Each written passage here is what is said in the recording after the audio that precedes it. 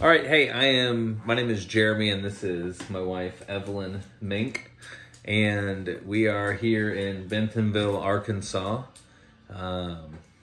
She actually runs a doggy daycare business here. Hi.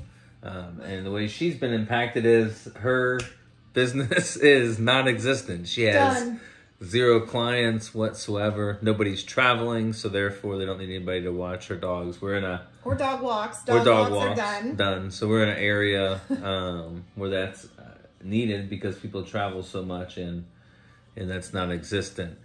We also have a recruiting company. We work and hire for truck drivers throughout the United States. There are no CDL testing facilities, so people that are in school or wanting to enter the workforce can't.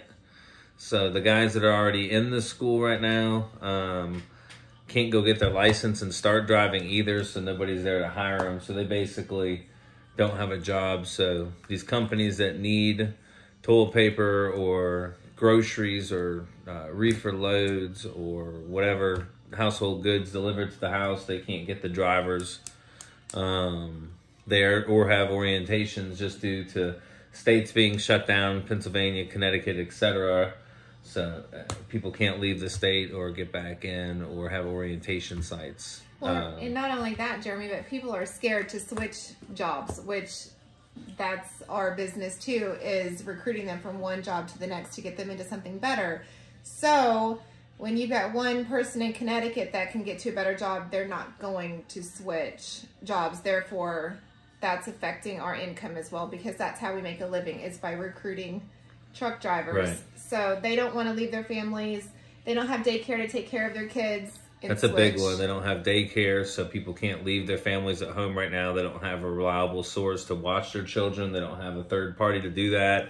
They can't travel on a bus or an airplane to get to an orientation, so it's hard to get the rental cars, a shortage on those.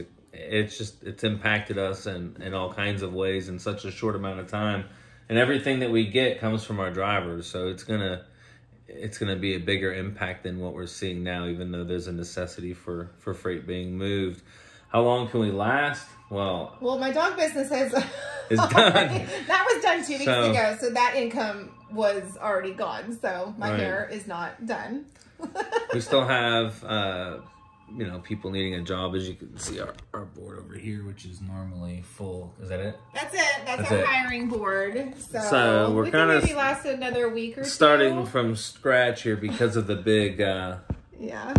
We got another couple of weeks in us. I've got some food in the fridge. The initial shock of everything, I think, has impacted us. So hopefully things will pick up, but as of right now, it doesn't look too promising. So reach out to us for any questions you have, 479-381-5011, and hopefully you guys send help.